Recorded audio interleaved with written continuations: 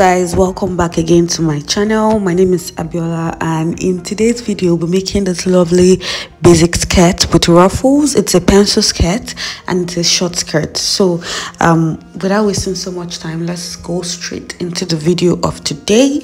The first thing we're going to do is to mark 0.5 inch at the starting line, and that's going to serve as the allowance we're going to use to turn the skirt. This skirt is a bandless skirt, so just to turn it with the bias. Next is to mark my hip point, which is 10, then the skirt length plus allowance, which is 19 inches.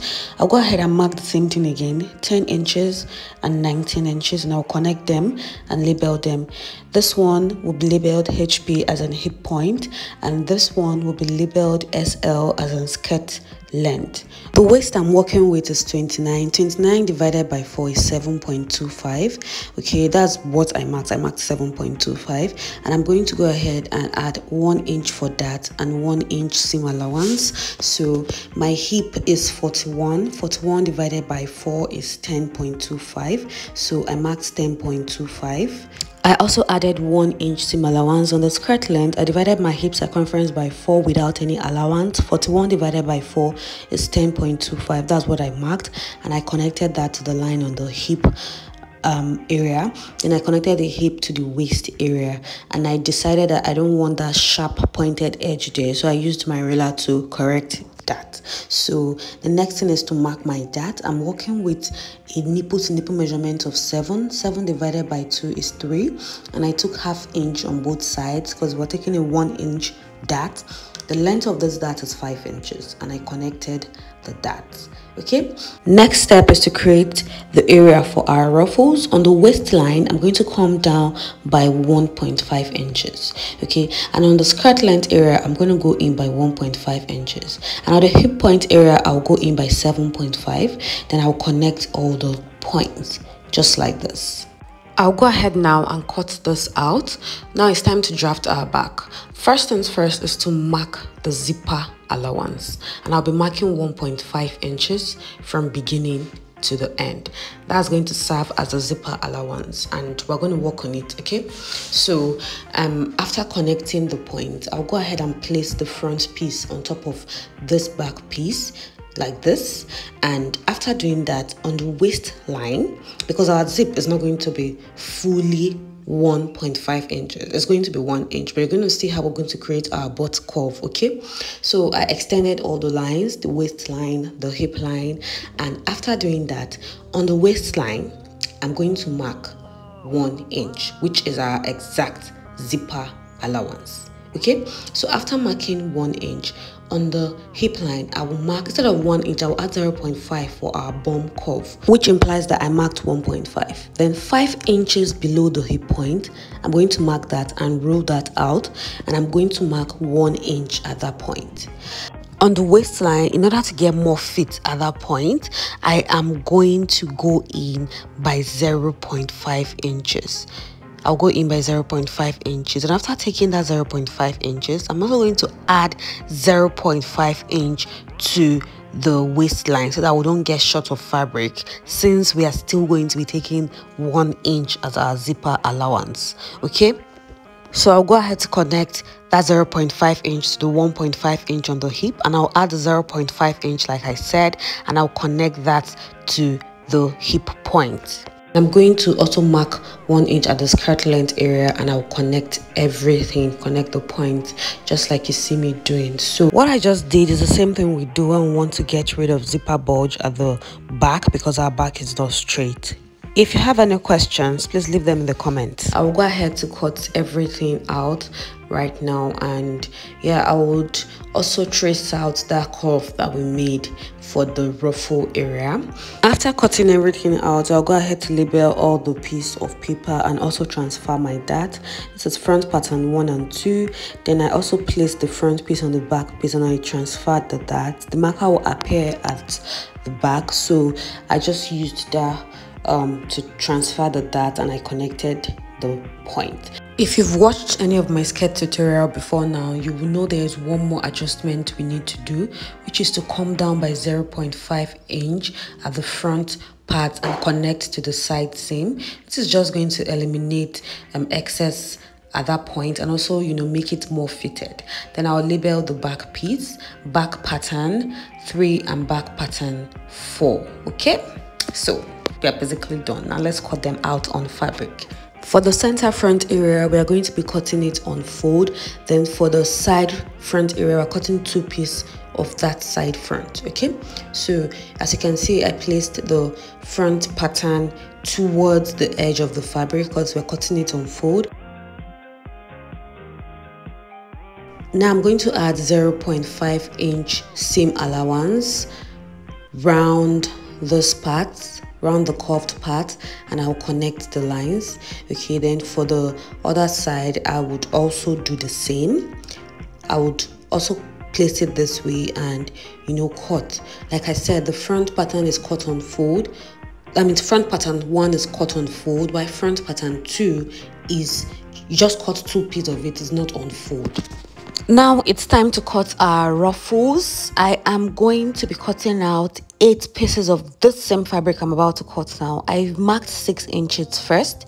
After marking 6 inches on the Ankara, you know, Ankara comes by 45 in length, so I would mark 6 inches and I'll use my scissors to slash through it a little bit. After which, this is how I cut my Ankara, or sometimes, because it's easy to slash through it. So I'm just gonna open it up. There are just a few fabrics that you can do like this. Some fabrics, if you try this, everything will just rip apart. Okay, so this is how I cut it. And you know, a full Ankara fabric is in 45 inch in length, you know. So I cut out 8 pieces of that, 2 for each side. Okay, so here's what we're going to do after cutting out each Ankara piece.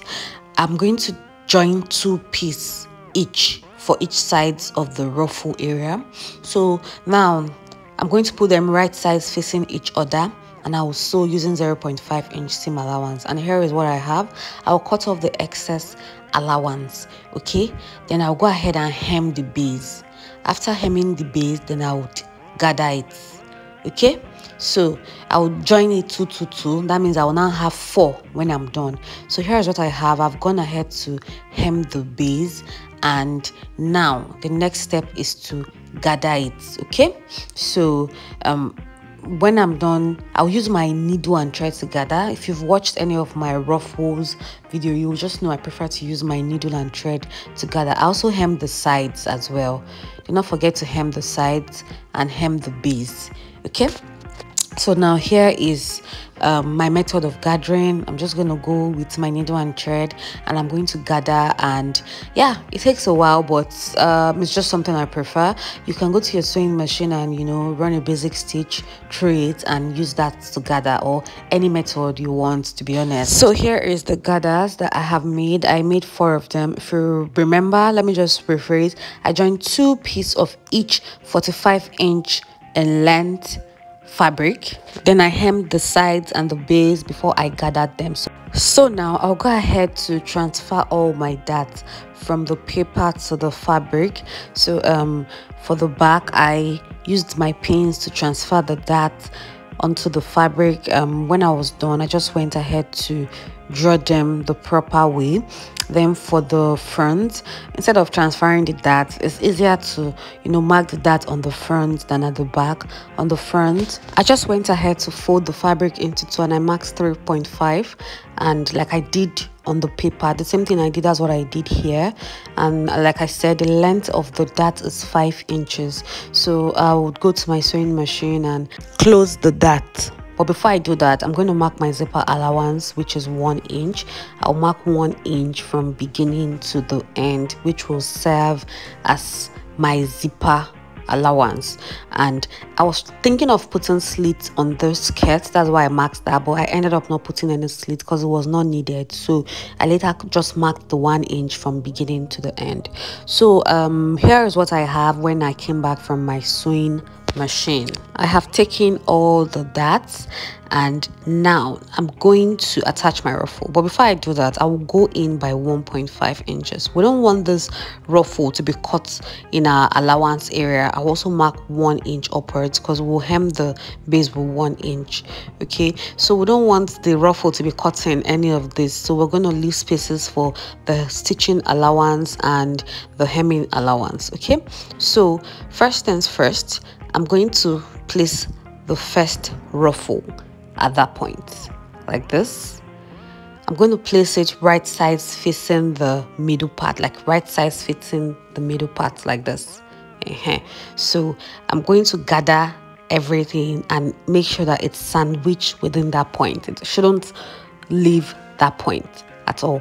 So I marked the 1.5 inch at the other side and 1 inch up at this side, and I'll also place it right sides facing the middle fabric like this.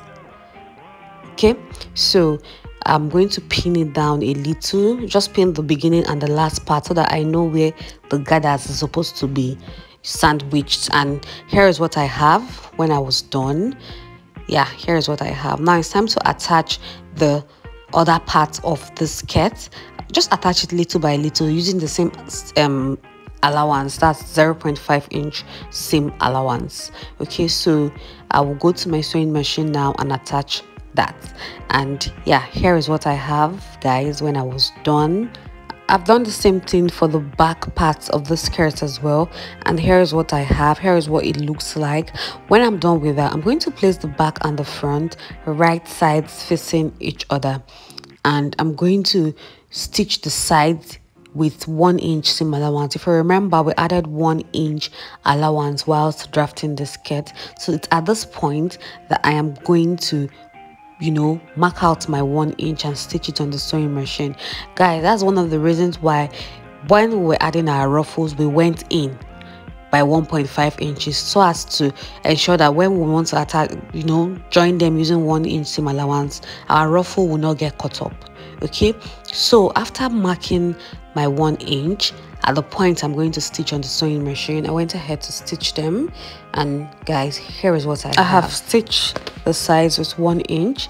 Now what I'm going to do is to turn the waistline with my bias before I fix my zipper and before I hem the base. I'm just going to turn this with my bias. I'll stitch the bias first to the right sides facing each other like that. Then you just know how you turn your neckline with bias. It's the same thing, just do the same thing here. One more thing, you can decide to use this bias to, you know, design your skirt. Like instead of turning the bias inside, you can turn the bias outward, and it's going to look like a different design as well. Here is what the insides look like when I was done turning it with the bias. Guys, here is what it looks like. It just looks really, really neat. I'll go ahead now to attach my zipper. First, I'll check where my zipper is going to stop by placing the zipper at that point, and I'll go ahead to fix my zipper. I've come to the end of this video. If you enjoyed watching, do well to subscribe, like, and, you know, comment. I'll see you in my next video. Bye.